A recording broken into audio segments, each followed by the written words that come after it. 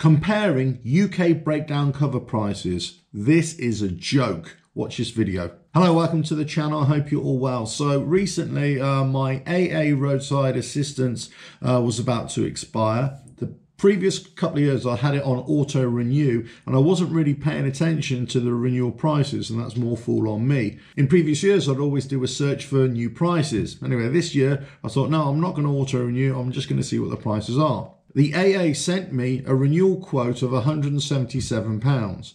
When I went on to compare prices, I looked at RAC and other lesser breakdown services, but I looked at RAC and they were doing a similar kind of thing, about 170 odd pounds for their renewal price. And that was for a new customer.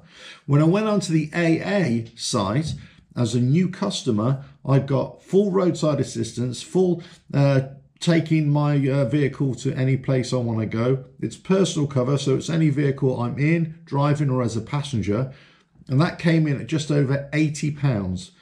So a massive saving.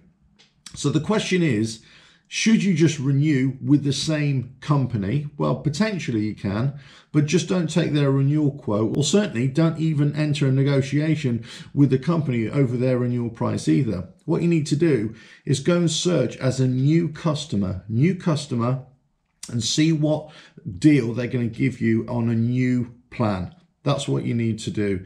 And that doesn't just apply for breakdown cover, it can apply for anything really, because the renewal price is always going to be a lot worse and the offer that they give you is not going to be great either. Always try and go in as a new customer first. That's what I've just done, and I've just saved myself a bundle as well. If you like what I do here, just keep on watching the videos and I'll catch you again. Bye now.